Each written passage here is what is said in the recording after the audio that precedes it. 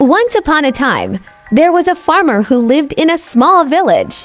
One cold winter day, as he was working in his field, he came across a snake lying half frozen in the snow.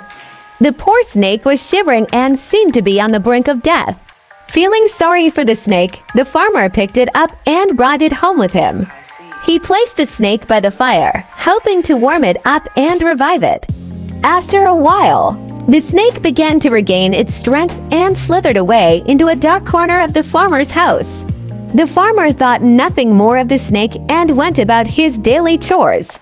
But as soon as the snake had recovered fully, it began to show its true nature. One day, while the farmer was asleep, the snake bit him on the foot, injecting him with its deadly venom. The farmer woke up in excruciating pain, realizing that the snake he had saved had turned against him. With his last ounce of strength, he managed to grab hold of the snake and strangle it to death. But it was too late.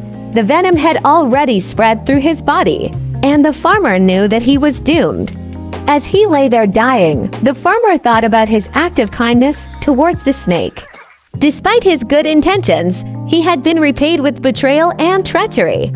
In his final moments, he realized the moral of the story: you should never expect gratitude from those who are inherently deceitful and wicked. The tale of the farmer and the snake serves as a cautionary reminder about the dangers of trusting those who may not have our best interests at heart. It illustrates the importance of being cautious and discerning, even in acts of kindness, as not everyone deserves our trust and compassion.